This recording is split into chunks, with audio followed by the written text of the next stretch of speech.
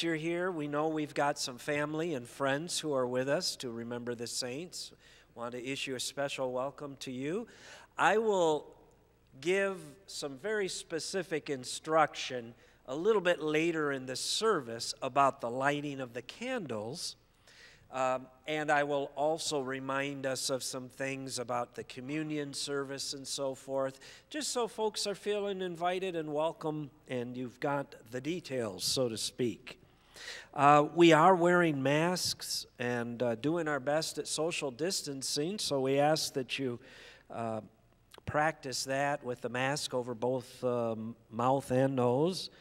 It's a tough time, and I know that this week we've had at least one business that has struggled with some illness and had to shut down for a little while, and some other folks. So as we remember and pray for folks, let's also do our best to fight this disease together.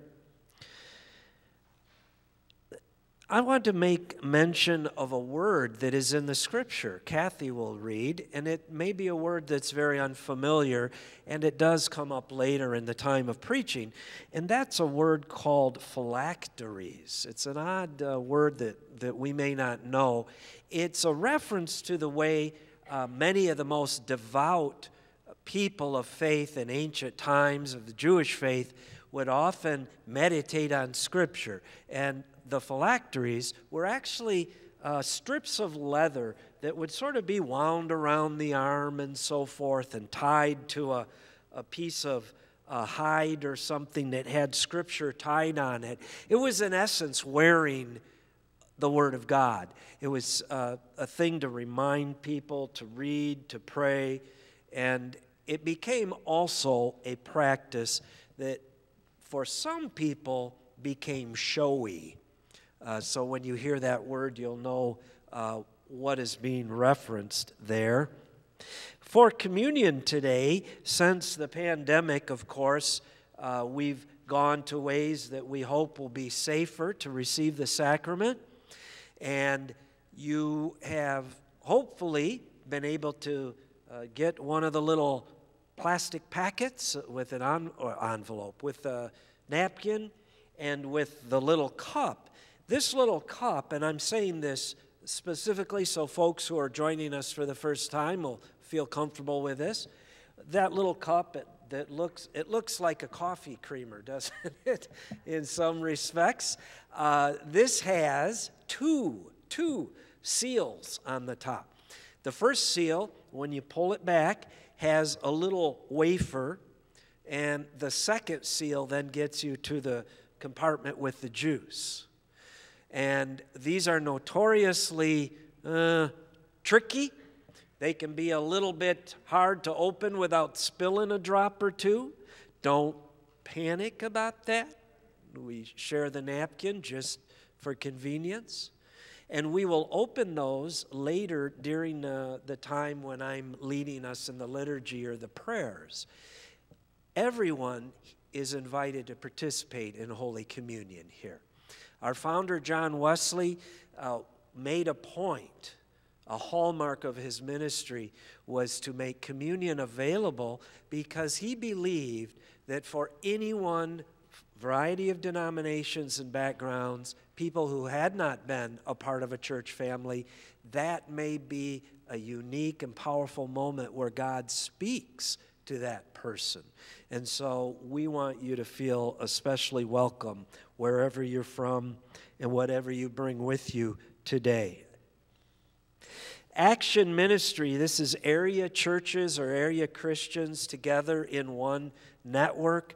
The building on Main Street in Dowagiac, where the food pantry is located, has been busy, and I want to share my appreciation for First United Methodist Church folk who provide so much of the support and feet on the ground.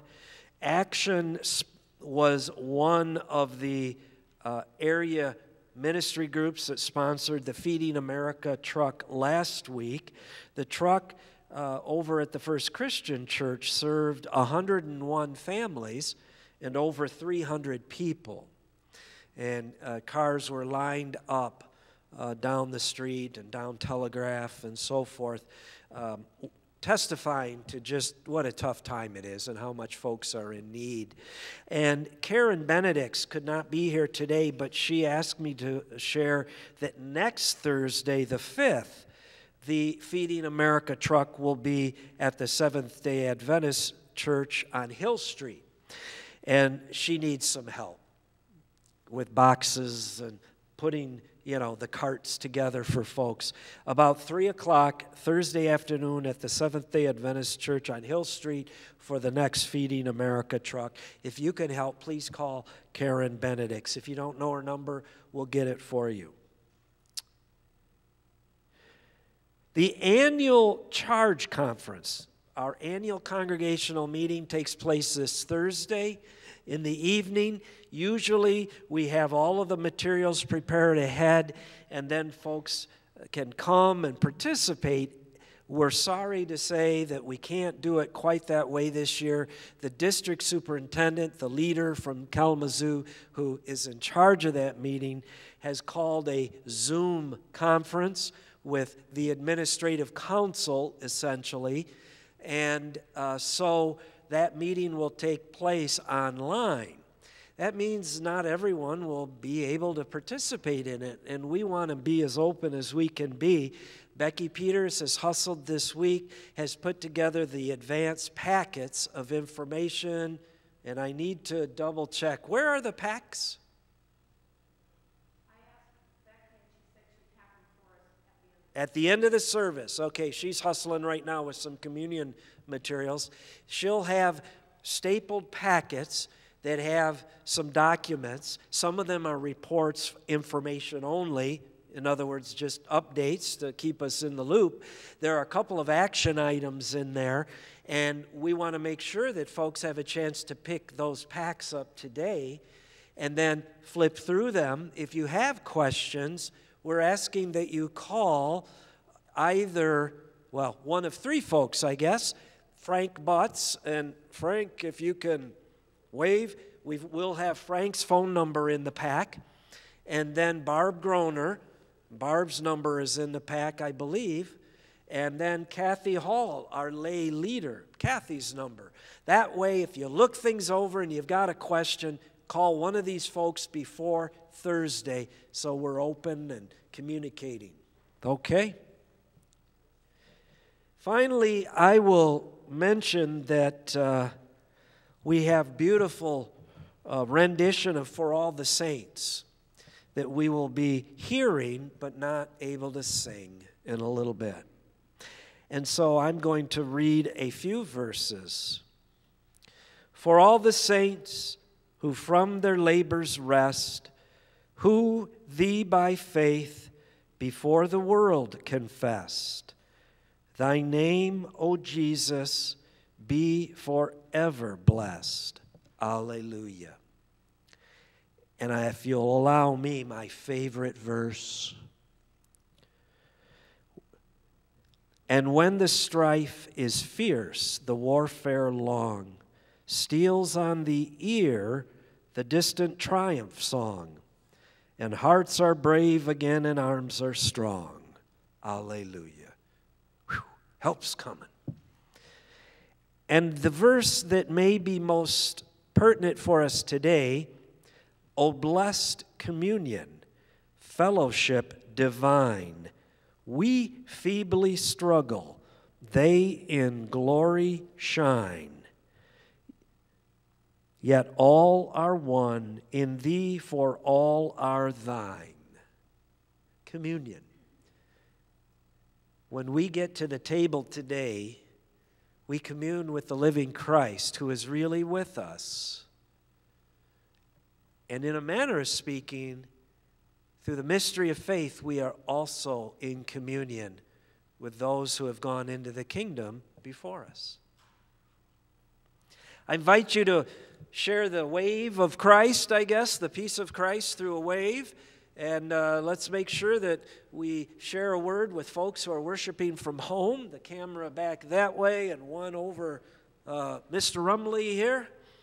So folks at home can be a part of things. and I'll turn things over to Kathy.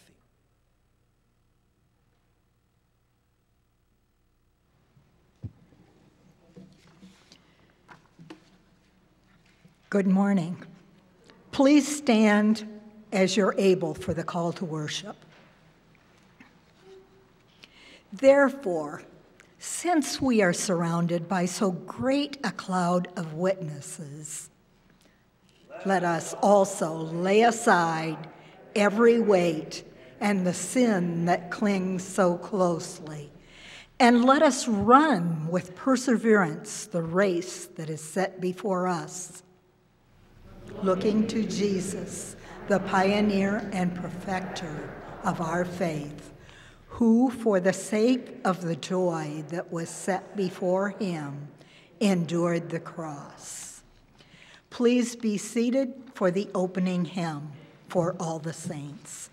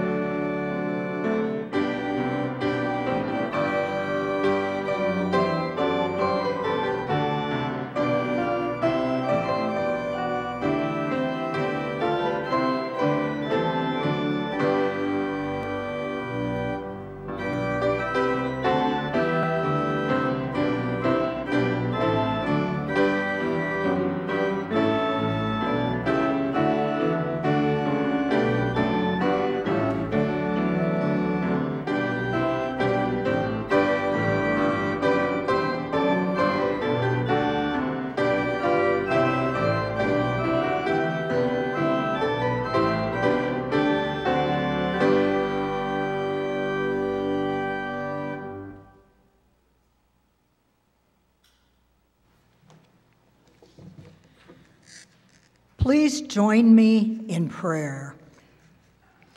We bless your holy name, O God, for all your servants who, having finished their course, now rest from their labors. Give us grace to follow the example of their steadfastness and faithfulness to your honor and glory. Through Christ our Lord. Amen. Our first reading today comes from Psalm 107, verses 1 through 7. Oh, give thanks to the Lord, for he is good, for his steadfast love endures forever. Let the redeemed of the Lord say so, those he redeemed from trouble and gathered in from the lands, from the east and from the west, from the north and from the south. Some wandered in desert wastes, finding no way to an inhabited town. Hungry and thirsty, their souls fainted within them. Then they cried to the Lord in their trouble, and he delivered them from their distress. He led them by a straight way until they reached an inhabited town. Please stand as able for the reading of the gospel, which is taken from Matthew 23, verses 1 through 12. Then Jesus said to the crowds and to his disciples, "The scribes and Pharisees sit on Moses' seat. Therefore, do whatever they teach you and follow it, but do not do as they do, for they do not practice what they preach. They tie up heavy burdens, hard to bear, and lay them on the shoulders of others, but they themselves are unwilling to lift a finger to move them. They do all their deeds to be seen by others, for they make their phylacteries broad and their fringes long. They love to have the place of honor at banquets and the best seats in the synagogues, and to be greeted with respect in the marketplaces, and to have other people call them rabbi. But you are not to be called rabbi, for you have one teacher, and you are all students. And call no one your father on earth, for you have one Father, the one in heaven. Nor are you to be called instructors, for you have one instructor, the Messiah. The greatest among you will be your servant. All who exalt themselves will be humbled, and all those who humble themselves will be exalted. This is the word of God for the people of God. Thanks be to God. You may be seated. I invite you to pray with me. Holy God, may the words of my mouth and the meditations of all of our hearts be acceptable to you, our rock and our Redeemer. A couple of Saturdays ago, Liz and I got up early on the morning, beautiful crisp fall day, and we drove up to Mecosta County, Michigan. That's near Big Rapids, out in a relatively wooded area. We went up there to visit my father-in-law, Buck Taylor. Buck Taylor is Kim's father, and I got to know Buck and Yvonne when I was a pastor in that area several years ago. Kim and I were married, and it became my second home. Liz had not had the opportunity to meet Buck, and he wanted to meet her, and she wanted to meet him. And so as a moment of respect for both of them, we made a day of it, and we had a good time. When we arrived, I need to tell you something about Buck. His name is Gordon, but nobody knows that. If you say, where's Gordon Taylor's house? Nobody could tell you. But if you say, where's Buck live? Everybody knows. He's a legendary character out that way with more deer blinds than I can count. And his hunting and fishing prowess is very evident when you walk into the house because of his prominently displayed taxidermy. Buck's a good guy, salt of the earth, common sense, and a caring brother. We started to reminisce, at least Buck and I did, as we were sharing some things with Liz about old family gatherings and reunions and picnics and graduations for the nieces and nephews of mine, my son, his grandchildren. And we landed in a little bit of a conversation about one of those high school graduations on a steaming hot June day inside a big civic center arena that didn't have adequate air conditioning. Have you ever gone to one of those? This was one of those where the ceremony lasted almost 3 hours. Speech after speech after speech. And the keynote address was by a local judge in that particular community. And it was evident that this fellow loved to hear himself speak. And he recited accomplishment after accomplishment after accomplishment in his life as an intended inspiration for the young folks who are graduating.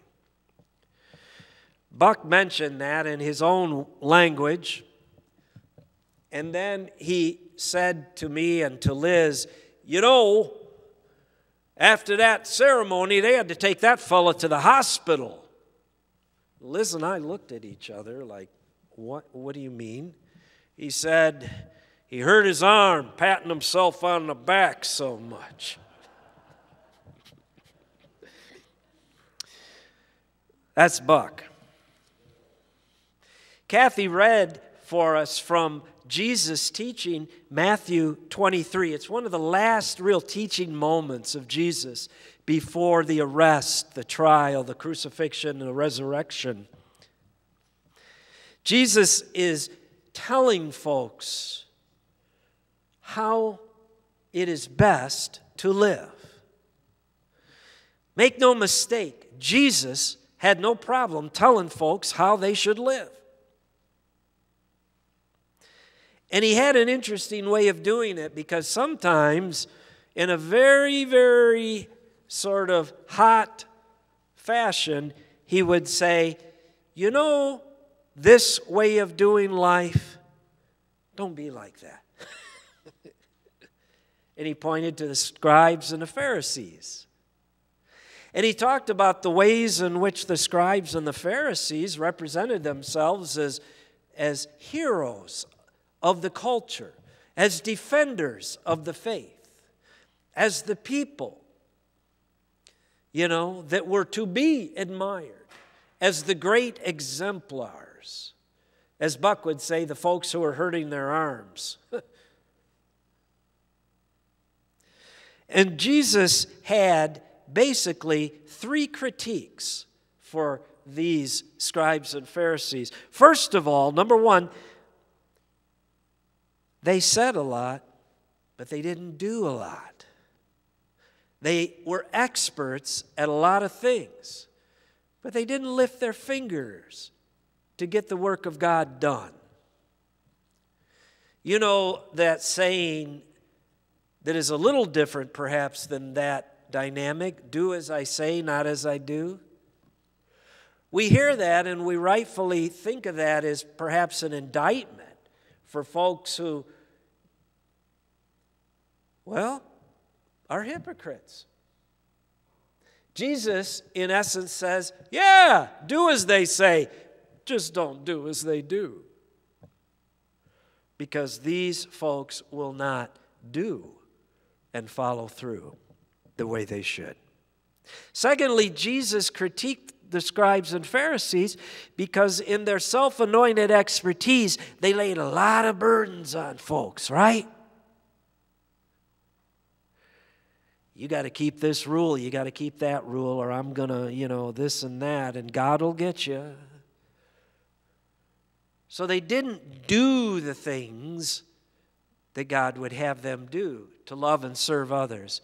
But they were experts about all of the minute rules others should keep. What a combination. And finally, they acted for the wrong reasons. You see? They wore their faith bling to demonstrate what great followers of God they were. And any of the good that they did manage to do, almost in spite of themselves, seemed to happen when there was an audience around, right? The photo op kind of faith. Whoa. You can understand why Jesus said, well, maybe do as they say when they say things that are legitimate, of faith, earnest, authentic. Don't do as they do.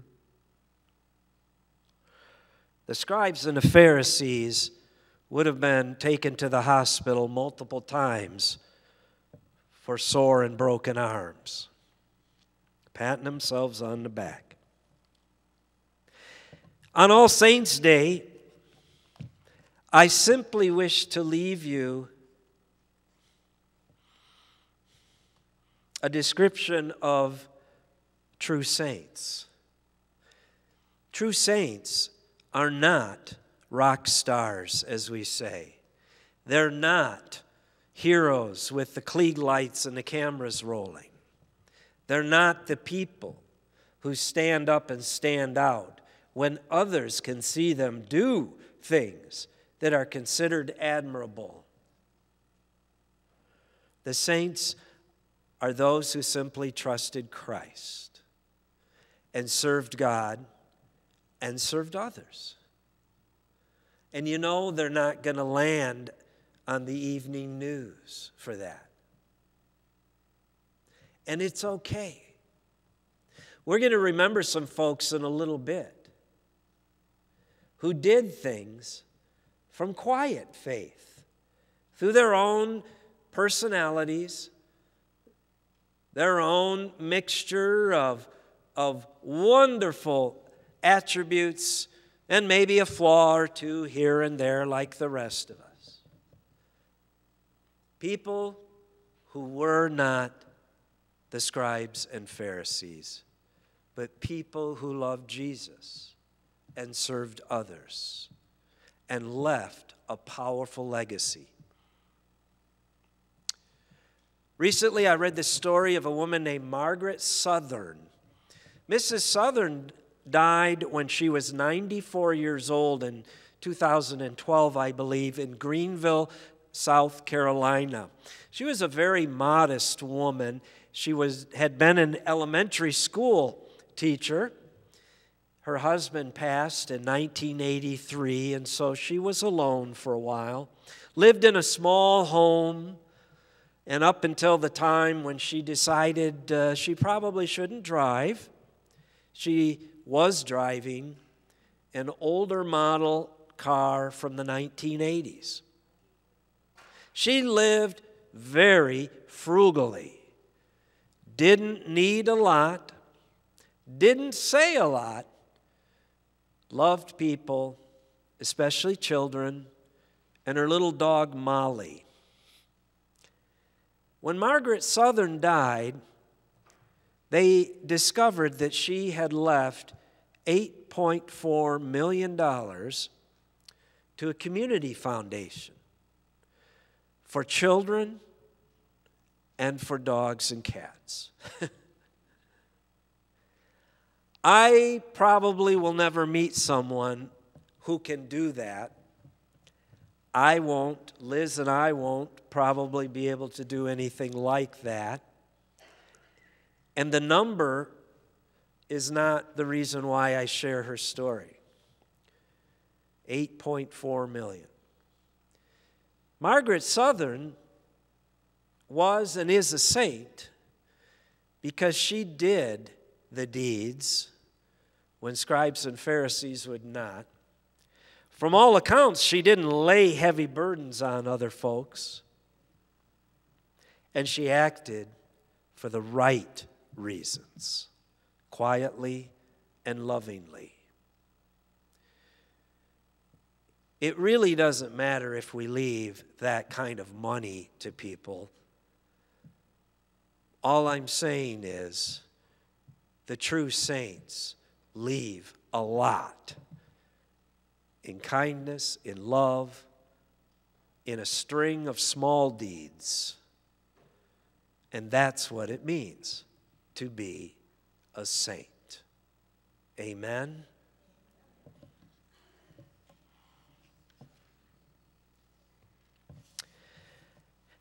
As we move to a time of the pastoral prayer, I'll remind you that though I'm certainly capable of forgetting important things, I'm not forgetting the Lord's Prayer at this moment.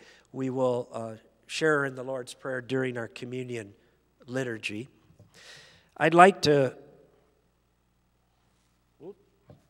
making sure I have my notes with me for some prayer concerns so we don't forget, folks.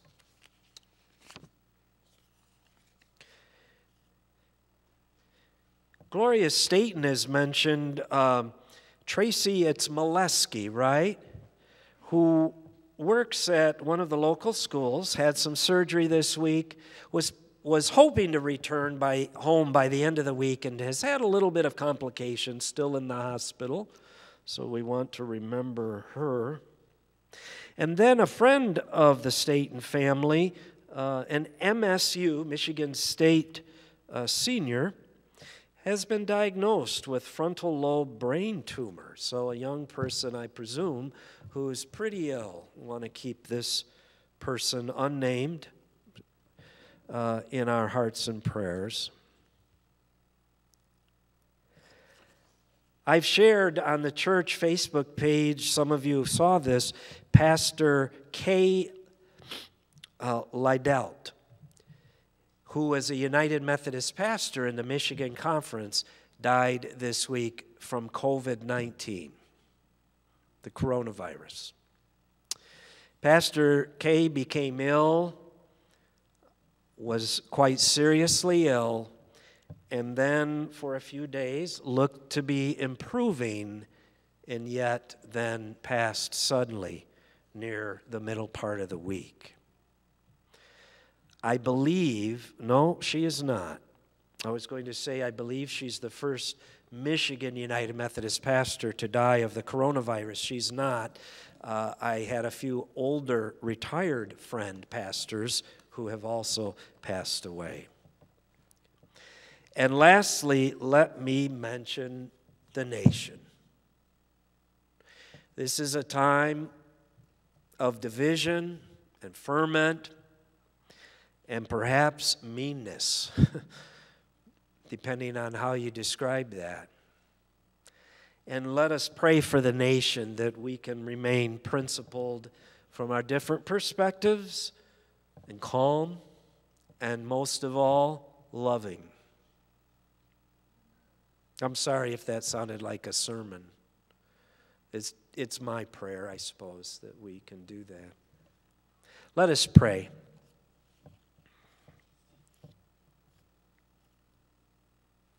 Holy God, move in our hearts that as we remember your saints, we may appreciate those qualities that make for a saint. Give us grace to be gracious with one another, to be principled, to be calm, to be centered, and to be concerned for others. Be with those who have been named and those we now name silently in our hearts.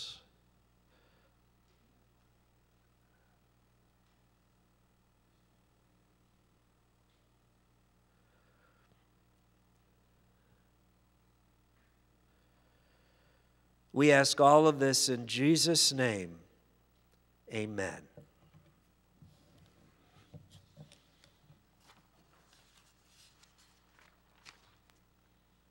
Now is the time to return some of what we have been given. The ushers will bring the offering forward during the doxology, but first we'll listen to Scott.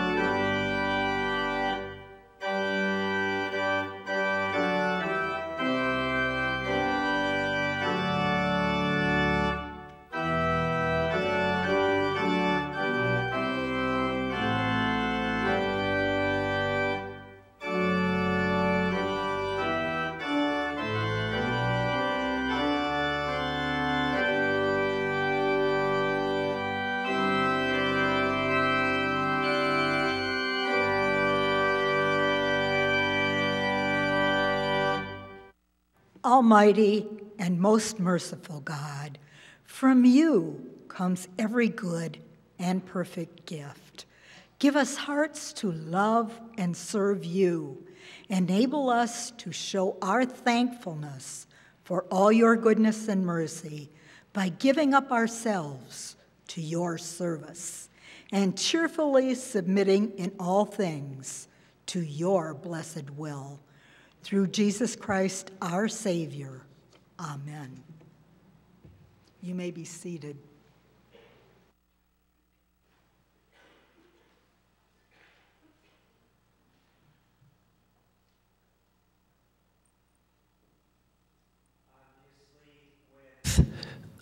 The pandemic, will be celebrating the naming of the saints a bit differently this year.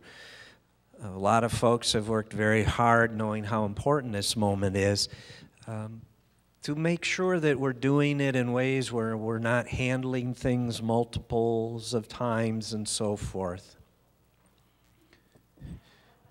It's been a while since that has happened, which I understand is just a little computer glitch that comes from nowhere. Well, I'll leave it go.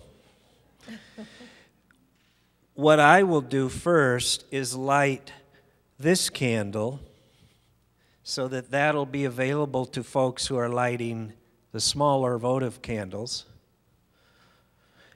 And I'm taking a skinny candle that serves as a kind of lighter or taper. We have a number of them on the table. When your loved one, friend, family member is being honored, if you could move forward and take one of these from the table, light it from this, and then move to light a votive candle, then extinguish it in this cup and just leave it. I think that will be the best way. This is just a plain cup of water. So when you've lit your votive, put that right in the water, and then move over to the table and receive a rose in memory and honor of your loved one. Now, when your loved one is being honored, even if you're not moving forward to light the candle, you're invited to stand in honor of that person. You be the judge of how you do that. But if you're not coming forward to light the candle, but this is a friend, a loved one, feel free to stand. Did I touch on everything that we need to? Finally, I'll let you know that I will be lighting three or four candles for folks this morning, because we've heard that their families are either from a great distance out of town or for one reason or another just can't be here. And we certainly want to honor them as well. So I'll accept the privilege of lighting those 3 or 4 candles.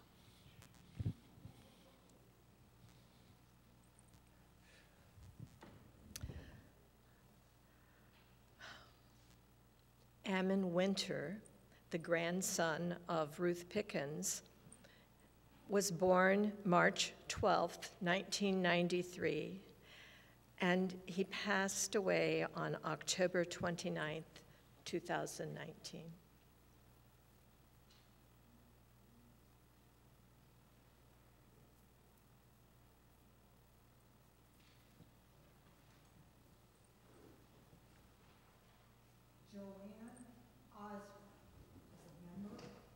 Of First United Methodist Church. She was born December 24th, 1926, and passed on December 22nd, 2019.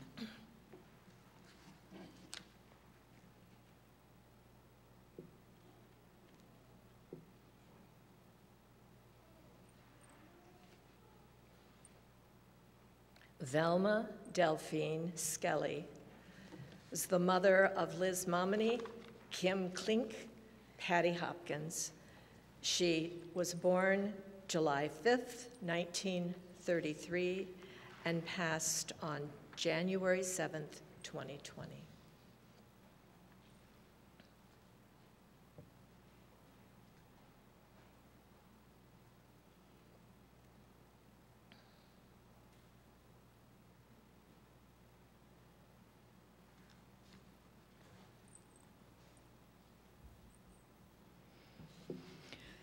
The Reverend Stephen Rumley, father to Scott, born September 29th, 1946, passed January 14th, 2020.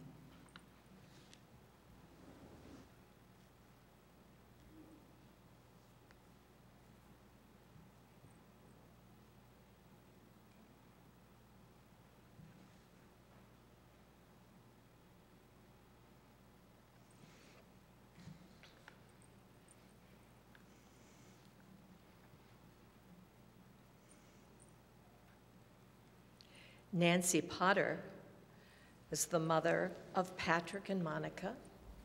She was a member of First United Methodist Church. She was born September 15th, 1943, and passed January 27th, 2020.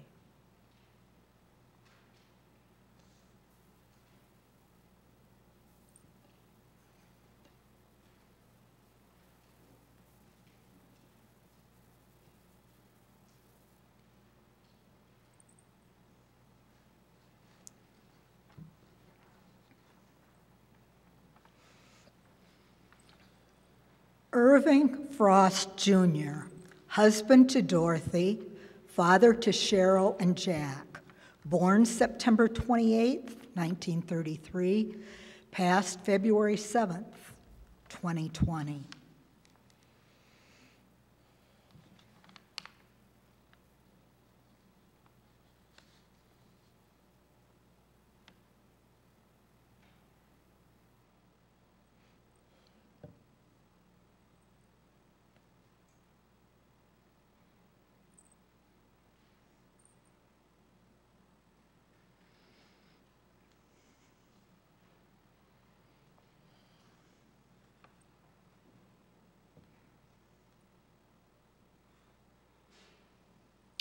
Phyllis A. Arndt, sister to Jane, was a member of First United Methodist Church. She was born January 1st, 1936, and passed away on May 15th, 2020.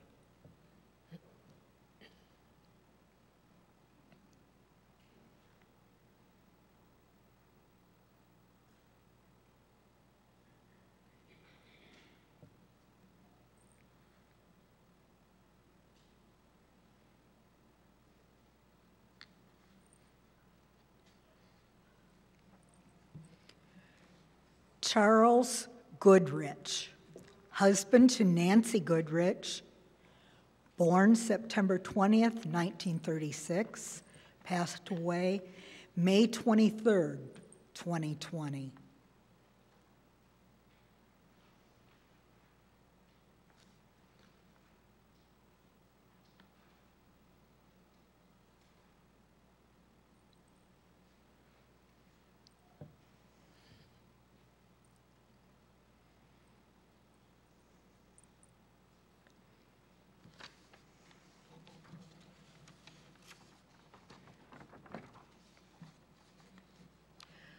Polly Ann Judd was mother to Julie, Robert, and James Judd, was a member of First United Methodist Church, was born May 24th, 1934, and passed away August 25th of 2020.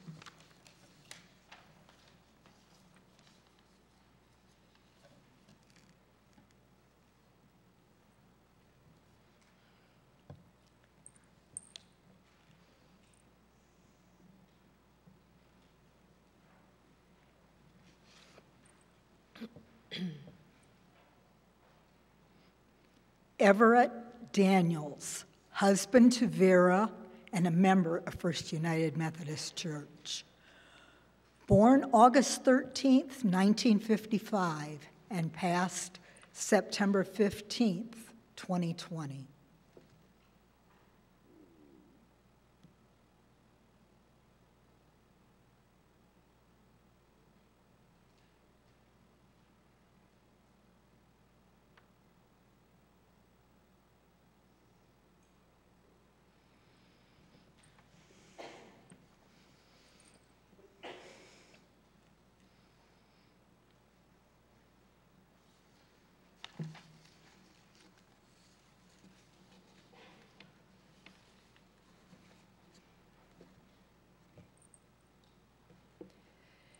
Hugh Edgar Trussell, husband to Darlene, father to Pam and Steve, was a member of First United Methodist Church.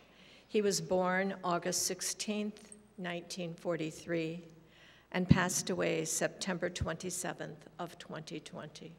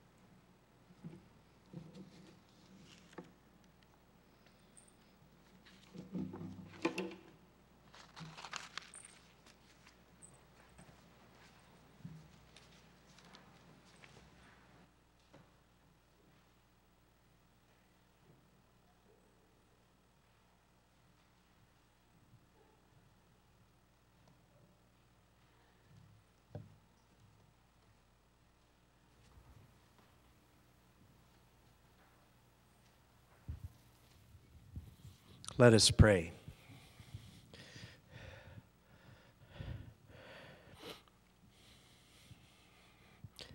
Holy God, we thank you for these lives and the ways in which they enriched our lives and those of so many others.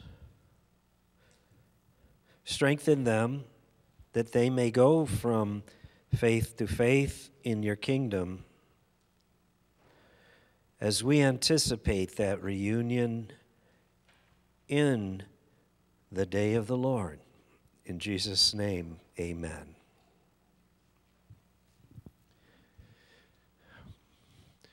They're right here with us, aren't they?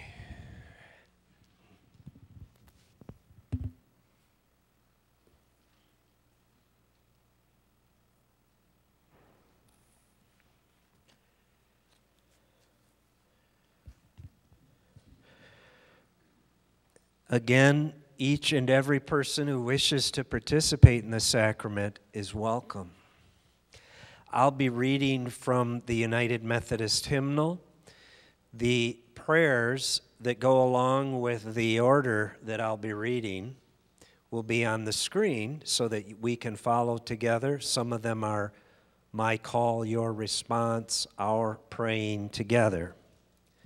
I will break the loaf symbolically and raise the cup, and then I'll guide us through the receiving first of the bread or the small wafer and then of the juice.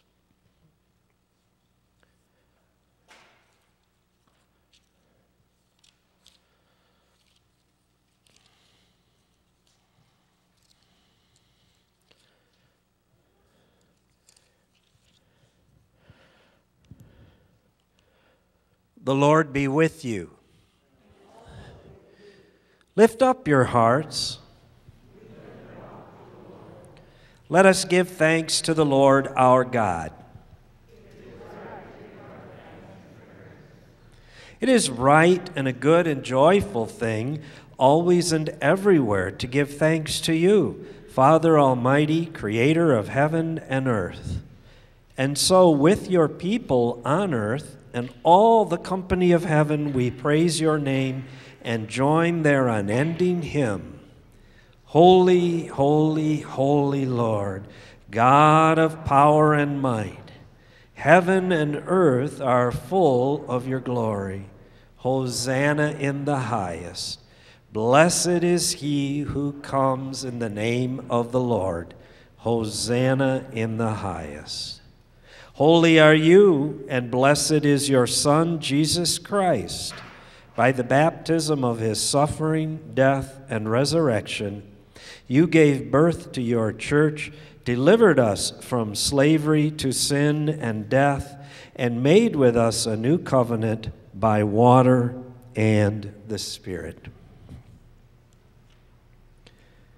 On the night in which he gave himself up for us, Jesus took the bread. He gave thanks to you, broke the bread, gave it to his disciples, and said, "Take, eat. This is my body, which is given for you. Do this in remembrance of me." When the supper was over, he took the cup, gave thanks to you, gave it to his disciples, and said, "Drink from this, all of you. This is my blood of the new covenant, poured out for you and for many for the forgiveness of sins. Do this as often as you drink it in remembrance of me." And so, in remembrance of these your mighty acts in Jesus Christ, we offer ourselves in praise and thanksgiving as a holy and living sacrifice in union with Christ's offering for us, as we proclaim the mystery of faith. Christ has died. Christ is risen. Christ will come again. Pour out your Holy Spirit on us gathered here, and on these gifts of bread and wine, make them be for us the body and blood of Christ, that we may be for the world the body of Christ, redeemed by his blood. And by your Spirit make us one with Christ, one with each other, and one in ministry to all the world, until Christ comes in final victory and we feast at his heavenly banquet. Through your Son, Jesus Christ, with the Holy Spirit in your holy church, all honor and glory is yours, Almighty Father, now and forever. Amen. And now, with the confidence of the children of God, let's join together in our Lord's Prayer. Our Father, who art in heaven, hallowed be thy name. Thy kingdom come, thy will be done, on earth as it is in heaven. Give us this day our daily bread, and forgive us our trespasses, as we forgive those who trespass against us. And lead us not into temptation, and deliver us from evil. For thine is the kingdom, and the power, and the glory forever. Amen.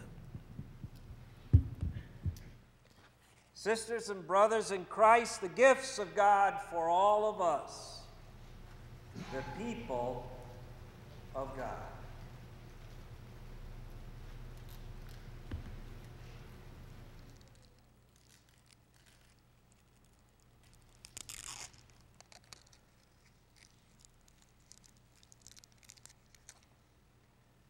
The body of Christ given for you. Feed on it and be thankful.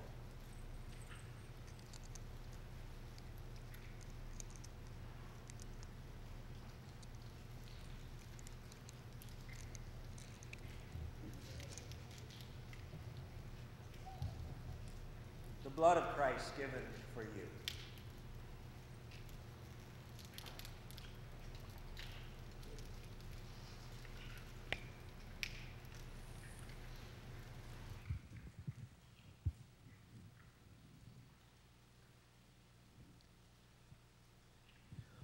Let us pray. Lord God, for these your mighty gifts, we offer thanks. Receive us as well into kingdom fellowship, that we may go from strength to strength with all the saints. In Jesus' name, amen.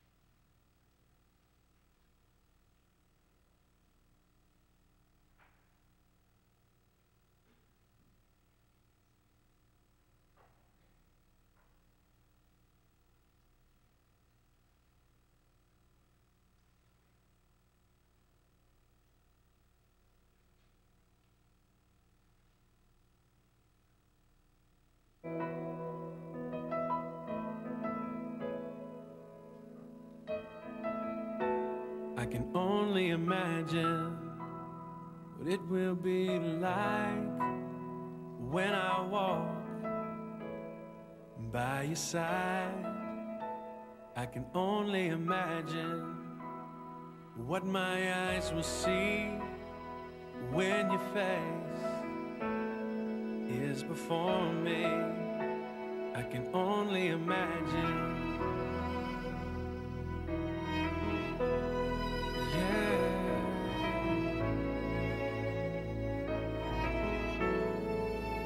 Surrounded by your glory, what will my heart feel? Will I dance for you, Jesus?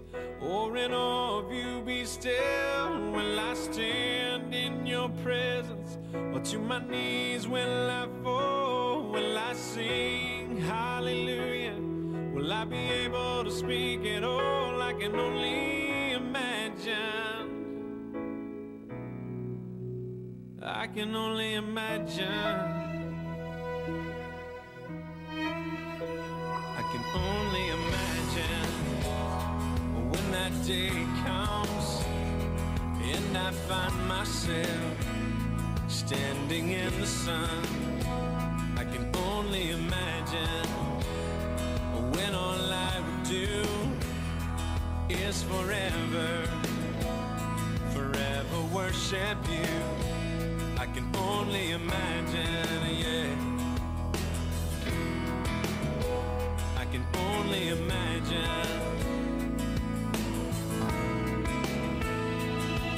Surrounded by your glory, what will my heart feel? Will I dance for you, Jesus?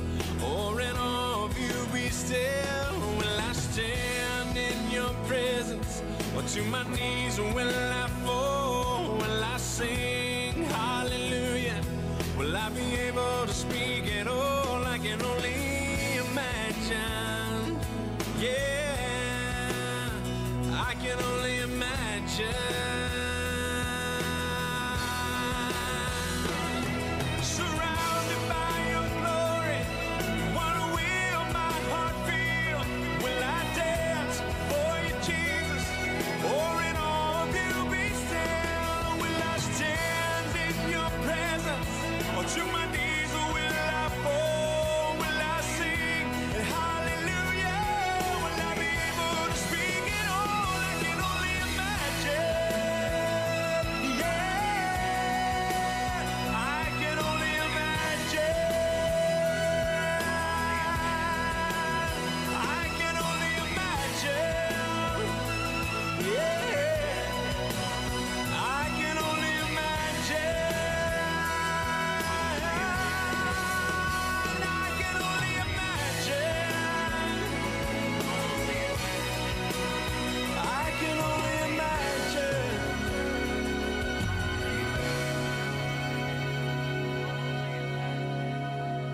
I can only imagine when all I would do is forever, forever worship you.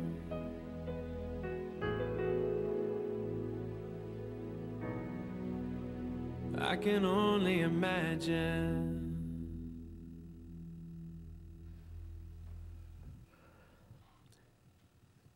Dear saints, go now in the knowledge and love of God, the Creator Almighty, in the grace of the risen Lord Jesus Christ, and in the fellowship and power of the Holy Spirit. Amen.